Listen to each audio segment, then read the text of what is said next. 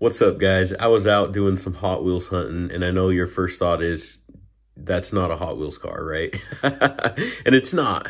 But the reason I'm showing you this to you is because I was out Hot Wheels hunting, and I saw this Lamborghini Terzo Millenio, and I was like, dude, that is too cool a car to not get. I mean, look at that thing.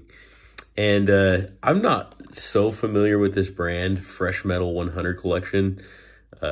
Maisto, I don't know, Maisto, I'm reading it right there, but I just thought it was a cool car to check out. And if you guys don't know about the Lamborghini Terzo Millenio, I'll tell you a few things that I've learned about it. It means the third millennium. Oh, here we go. This is a better way to open this thing.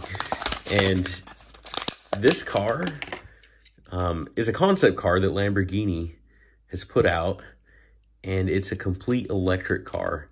Now, there's some really cool things, ideas that they had for this.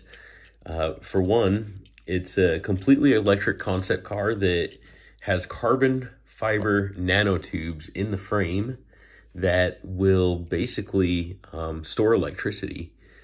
So that's one cool thing. Another cool thing is it's got adjustable body panels that can open and close to direct the airflow in the aerodynamics of how this is going, including ducts that will open and close in the back here to push downforce. And you can almost see like light through there. That's kind of cool that you see the little light. You can just barely see it. Anyways, that you can see that through there. So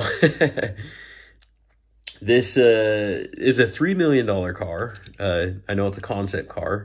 You can check out some other videos out there online about it. I mean, this is just a die-cast one. I wish I could review a real concept one for you, but we'll get there eventually, maybe at an auto show or something that I go to. But back to what I said in the beginning, I was Hot Wheels hunting, and I found this, and it was just too cool a car to not pick up. You guys that follow me, you know I love exotics, and this was just an awesome exotic. If I can find a Hot Wheels version of this, man, I'm all over that. But really good detailing for a brand that's not so known as much for their detailing. Fresh Metal 100s. I mean, look at even the artwork on it. It's like it's got a huracan on there. That is not a huracan, but that's okay. It's still a cool car. Anyways, if you guys haven't subscribed yet, please make sure you do so and check out some of my other videos. Love to feature your exotics.